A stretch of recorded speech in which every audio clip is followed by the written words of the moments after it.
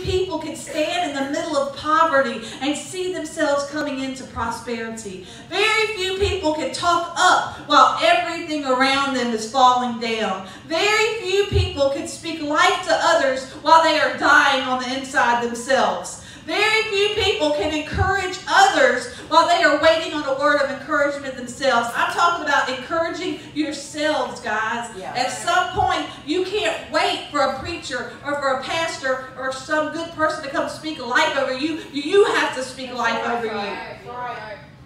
I don't know about y'all, but I refuse to die. And that's when I went through what I went through over the past few years. I pulled myself up and I said, I refuse to die. That's right.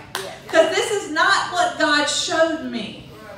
I mean, y'all have to understand, I know there's going to be a day that I'm going to die. I know there was a day that I was born, and I know that there is a death date out there for me. But by gosh, I'm going to do everything I can with my dash in the middle, and nobody is going to stop me. That's right.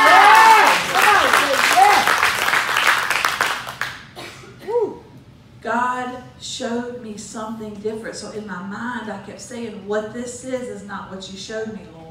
I'm going to keep looking for it. I'm going to keep living for it. I'm going to keep praying for it. I'm going to keep pushing back the powers and principalities and doing all that I can. I'm going to until I see it come to pass for my life. Now let's talk about the it that was in Habakkuk.